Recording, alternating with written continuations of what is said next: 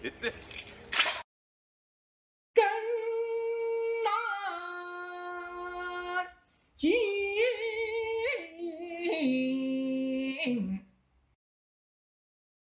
Greetings!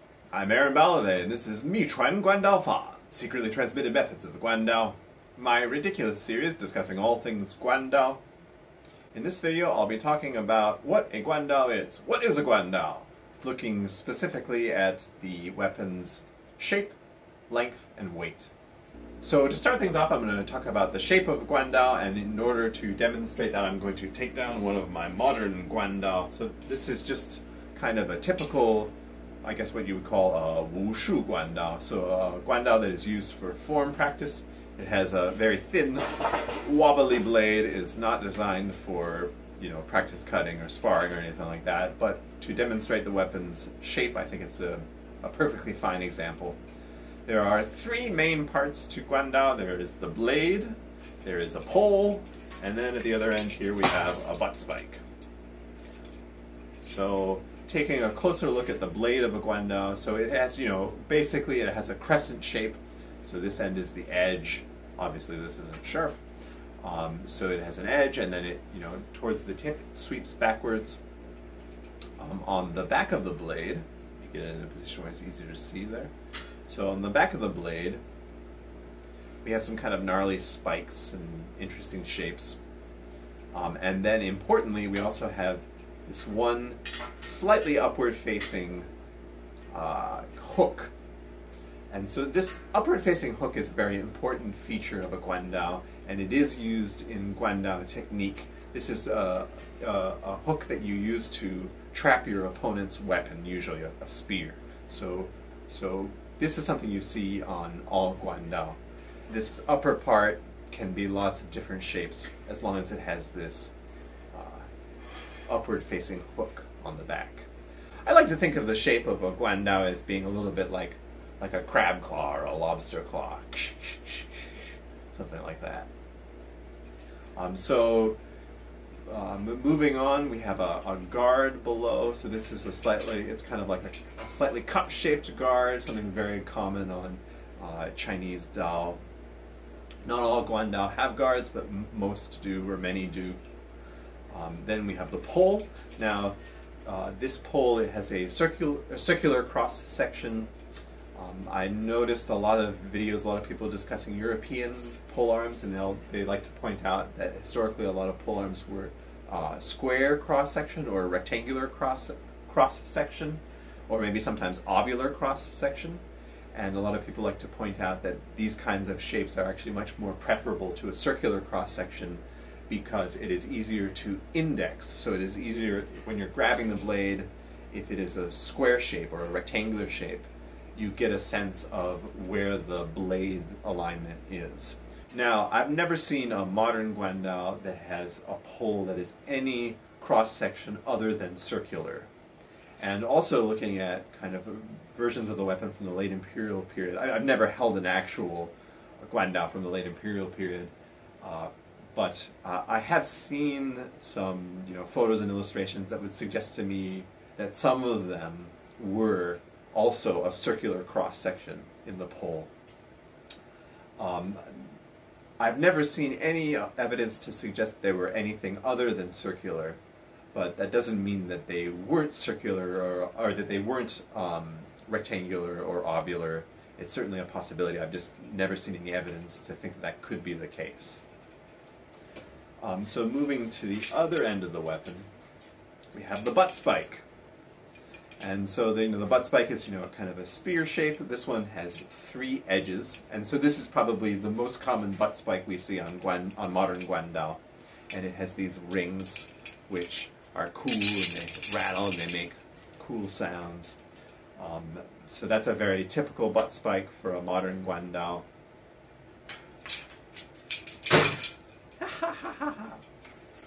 So that's the basic shape of a modern Guandao. Again, we have this crescent-shaped blade with an upward-facing hook on the back, and then a pole, and then a butt spike. So now let's look at some Guandao from the late Imperial period.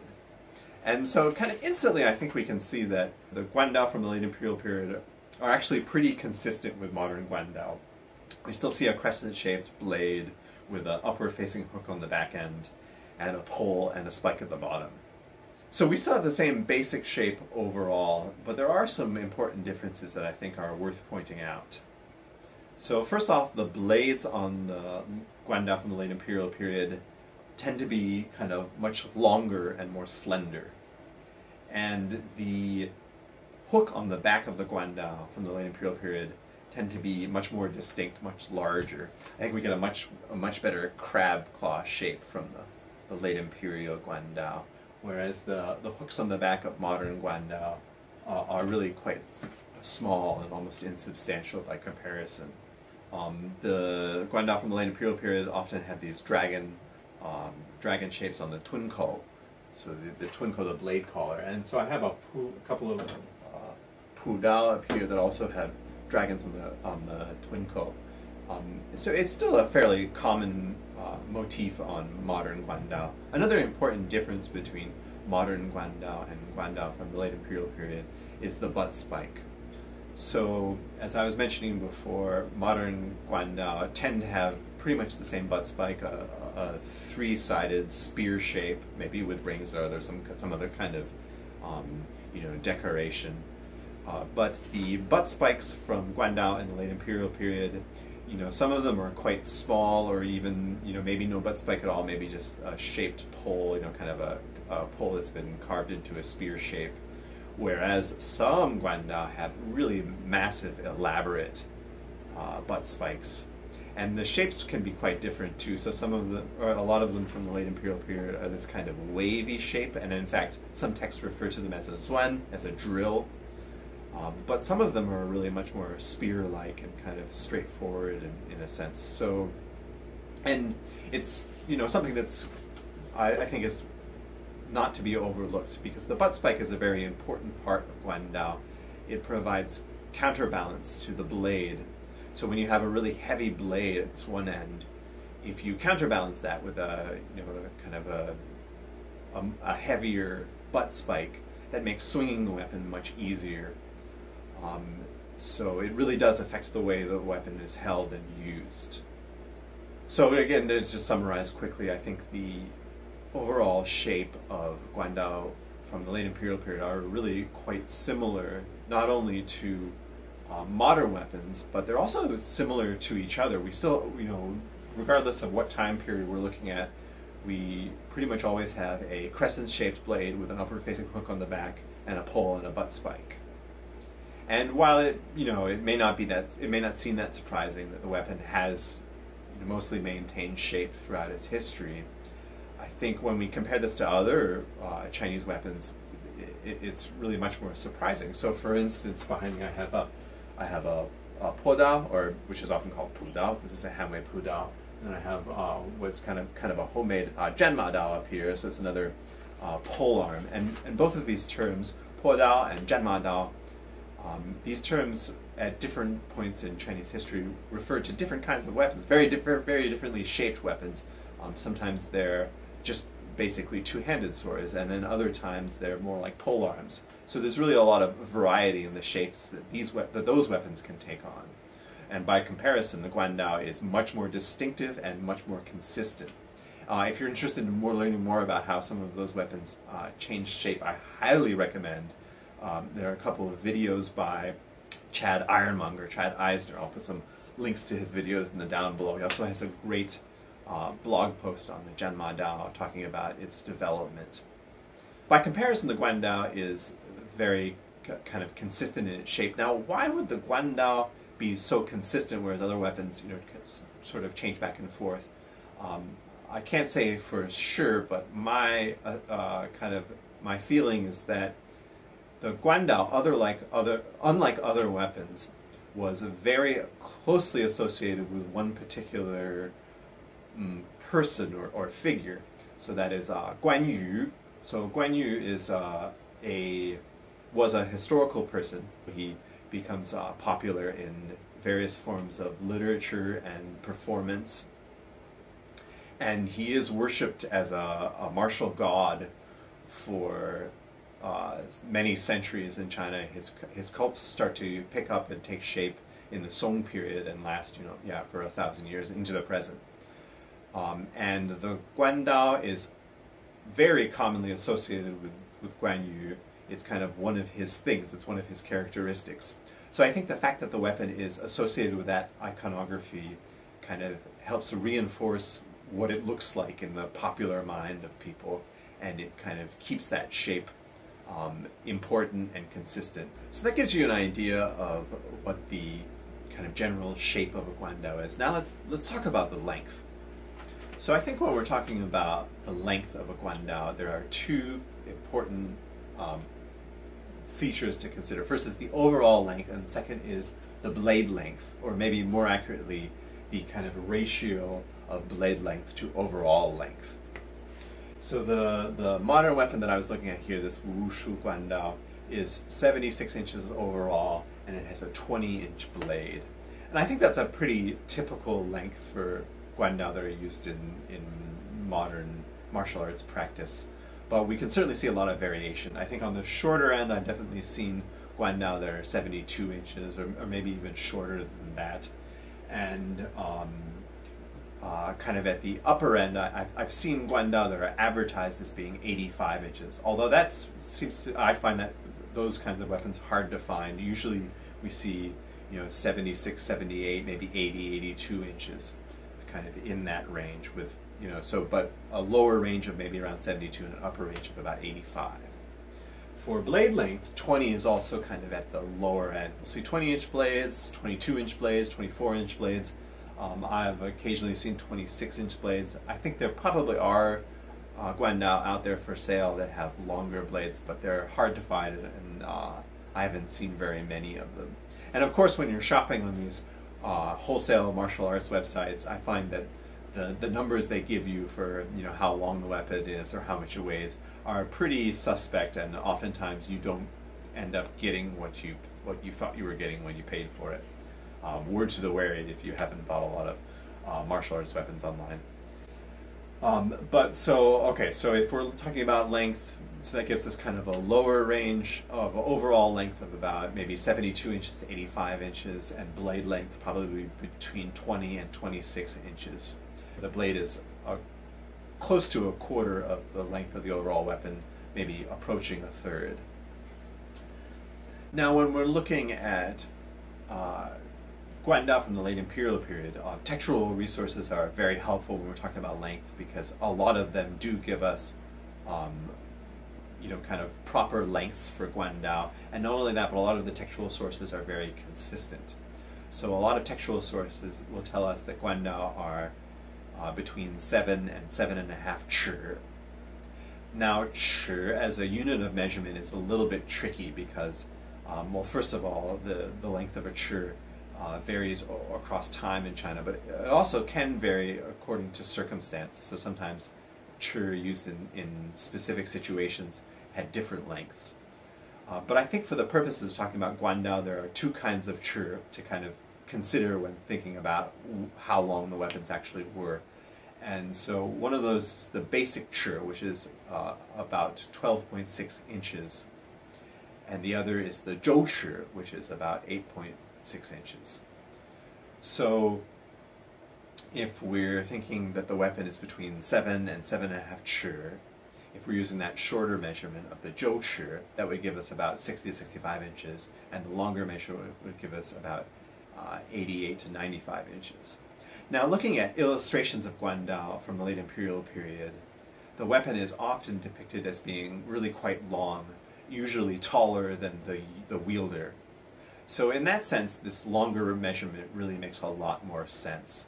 Another kind of reason why I would favor that longer measurement is because there's one text, the Wubei from the late Ming, that doesn't give a specific length for Guandao, but rather gives a proportional length. So it says that a person, the length of a Guandao should be equal to a person when they raise their hand. So if you're standing straight and you raise your hand up, however tall that is how long your Guandao should be. And so for me, I'm about 6 feet tall, and if I raise my hand up, the height is around, I think, 93, 94 inches. So again, within that range of 7 to 7.5 chi or 88 to 95 inches. So that seems to be the proper length about. Looking at physical examples of material culture, that examples of Guandao in museums, there certainly are examples that are shorter and examples that are longer, but still that 7 to 7.5 chi measurement seems to kind of be a good kind of standard to go by for the most part. Now, looking at blade length, I find the most useful resource to calculate blade length is the Wubei Yao Lue. So this text says that if you have a blade that is 6 chi and 6 cun, the blade should be 2 chi and 2 cun. So 6, 6, 2, 2. So it should be, the blade should be 1/3 the overall length of the Guandao. And then comparing this to other illustrations of Guandao that I've seen, I think if anything it's probably the lower end of the length of the blade. A lot of illustrations look like the blade takes up even more than 1/3 of the overall length of the weapon, somewhere between maybe 30 and 40%. There are also one or two texts which give a blade length at a little bit less than 1/3 of the overall length of the weapon. So again, not totally consistent, but usually somewhere between 30 and 40% of the length of the overall weapon. So when we're kind of comparing these lengths to modern weapons, we really get the sense that modern weapons tend to be much shorter, and in particular the blade tends to be very short by comparison and by ratio. So if I've got my 76-inch Guandao here with a 20-inch blade, let's compare that to a late Imperial Guandao that was between 7 and 7.5 chi, so maybe 90 inches long with a 30-inch blade. That means that this blade is only 2/3 the length of a late Imperial blade, and the weapon overall is just much shorter. Okay, so that gives us an idea of now we've talked about the shape of the weapon and we've talked about the length of the weapon. Now let's move on to the weight. And before I get it started with kind of specific examples, I do want to mention that there is a particular kind of Guandao called the Wukkedao. So this is a kind of Guandao that was specially made for military examinations. And it is a very massive version of the weapon. There is some kind of variation to how big they were, but they were often, maybe 150 pounds, intentionally made very heavy for this kind of examination. And so during the examination, the candidate would have to perform a kind of a simple form using this very heavy blade. And you can still find videos online of people, performing some kind of a routine using these really massive blades. But of course, that would never be practical in an actual combat situation. The only thing I think you could do with a 150-pound weapon would be to throw it on top of your opponent. So we're really not talking about the same thing when we're talking about the Wukkedao. Going back to my modern example, this weapon is 3.5 pounds. Again, though, it's it's a very thin, wobbly blade. You certainly can find Guandao out today that are much heavier than that. A lot of times, heavier versions of the weapons sold for martial arts are made out of stainless steel, which isn't the kind of thing you would want to be using for sparring or for practice cutting, but for form use it works okay. And it's considerably heavier than these kind of thin aluminum blades. And I have seen advertised as well high carbon Guandao, although I've never held a high carbon steel Guandao, but I've never used one myself. But there are heavier versions of the blades out there. They're usually advertised as between like 7 and 9 pounds. So still, substantial large blades for sure. I've even seen advertised 20 or even 40-pound Guandao, which I look at those advertisements as kind of with a high level of skepticism. I feel like that's a very high weight for the weapon. Sometimes, though, they are made with a stainless steel shaft, which could potentially add a lot of weight to the weapon too. So it's certainly possible. I've never used one, I've never seen one, but they can make them quite large and quite heavy. Looking at weights of the weapon in the late Imperial period is a little bit more complicated, a little bit more difficult. And so that is most of the textual sources that give proper length for Guandao do not necessarily give a proper weight for the Guandao. And when we're looking at material culture, it's really, well, a lot of museum websites don't give the weights of the weapon. They might give the weights of the blade only, or they might just not give a weight at all.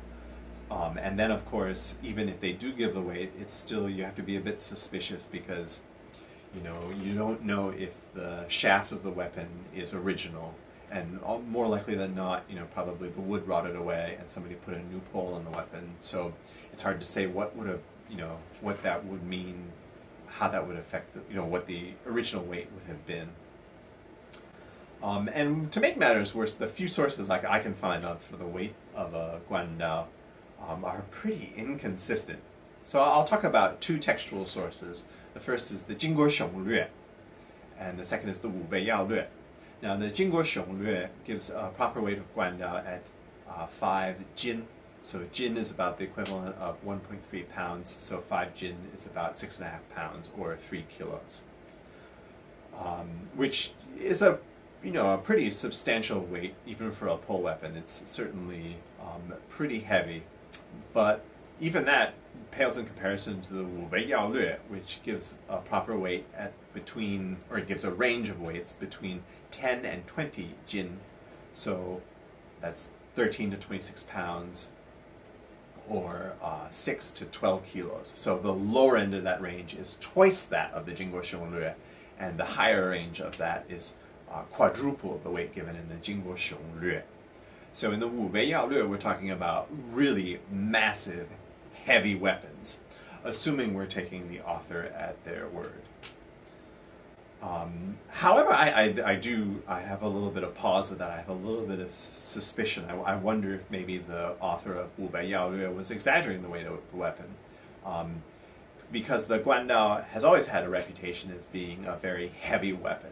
Going back to this figure Guan Yu, for which the weapon is named, and somebody I'll be talking a lot about in future videos.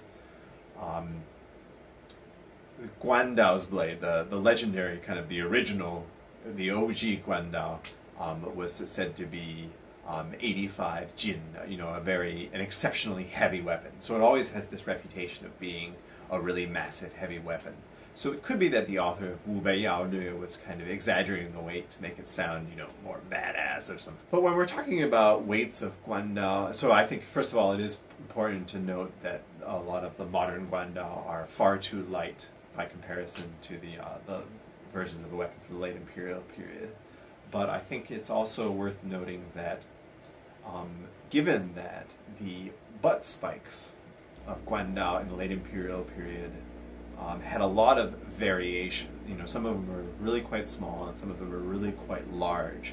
That suggests to me that the way the weapon was wielded could have been very, very different depending on, you know, what kind of a blade you were wielding. Even though the overall shape of the weapon is very consistent, that one detail is really has a substantial. It could have a substantial impact on how the weapon was wielded. So to kind of just summarize, kind of very quickly, the shape of Guandao has been very consistent over time, and kind of even among different blade makers in the late Imperial period. Whereas the length of the weapon in the late Imperial period was fairly consistent, although very different from the weapons we're using today. The weight, on the other hand, is not only kind of very different by comparing modern blades with historical ones, but it also appears as though it may have been very different among different Guandao during the late Imperial period, and certainly the kind of the point of balance of the weapon and the way it was wielded may have also been very affected by the fact that the weight and weight distribution of the weapon is very different. So that's all I have today. Thank you very much for watching. I hope you found it interesting and helpful, and if you have any thoughts you'd like to add or any questions you'd like to ask, feel free to let me know in the down below. I always appreciate a like and a subscribe and a share, word of mouth, whatever you want to throw my way. Other than that, I'll see you next time on me, Guandao Fa, secretly transmitted methods of the Guandao.